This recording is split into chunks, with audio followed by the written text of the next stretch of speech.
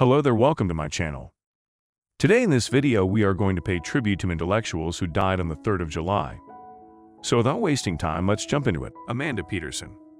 Amanda Peterson was born on July 8, 1971 in Philly's Amanda Peterson. She was an American actress, most known for her role as Cindy Mancini in the 1987 comedy film Can't Buy Me Love. Notable among her various films are Annie, Father Murphy, Silver Spoons, Boone, etc. On July 3, 2015, Peterson was reported missing. She was found dead at her home 5 days before turning 44. Her body was discovered on July 5 by police when her family became concerned after Peterson missed a scheduled family dinner. Jim Backus. Jim Backus was born on February 25, 1913 in Cleveland, Ohio, U.S. He was an American actor. Notable among his various filmography are A Lad and His Lamb, One Last Fling, Easy Living, The Great Lover, Barefaced Flatfoot, etc.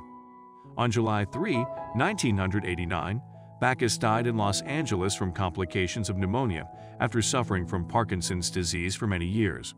He is buried at the southwest corner of Westwood Village Memorial Park Cemetery in Westwood, Los Angeles.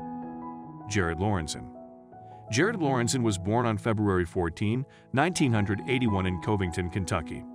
He was an American football quarterback and administrator who played in the National Football League for 4 seasons with the New York Giants.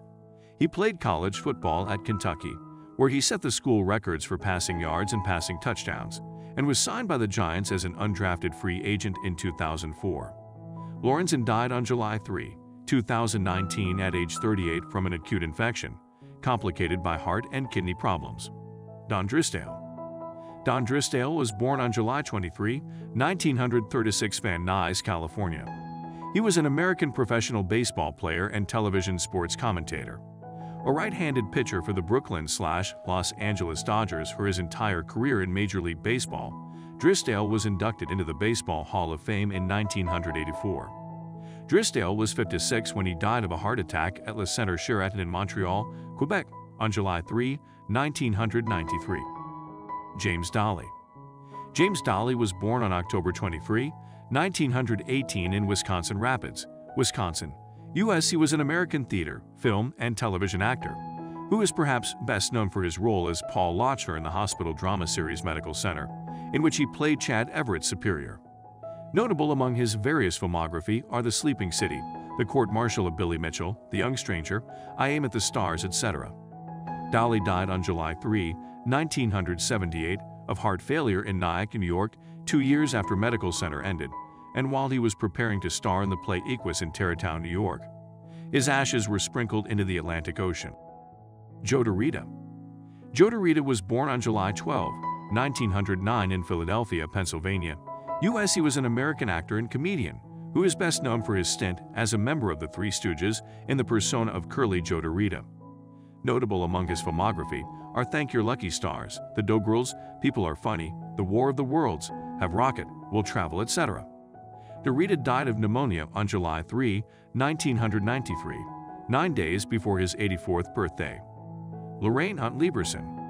Lorraine Hunt Lieberson was born on 1 March 1954 in San Francisco, California. She was an American mezzo-soprano. She was noted for her performances of both Baroque-era and contemporary works. Her career path to becoming a singer was unconventional.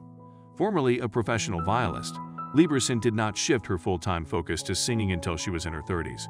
She died in Santa Fe, New Mexico, 3 July 2006, when she was 52 years old. Joel Chandler Harris. Joel Chandler Harris was born on December 9, 1848 in Eatonton, Georgia, United States. He was an American journalist, fiction writer, and folklorist best known for his collection of Uncle Remus stories. Born in Eatonton, Georgia, where he served as an apprentice on a plantation during his teenage years, Harris spent most of his adult life in Atlanta working as an associate editor at the Atlanta Constitution. He died in Atlanta, Georgia, United States on July 3, 1908.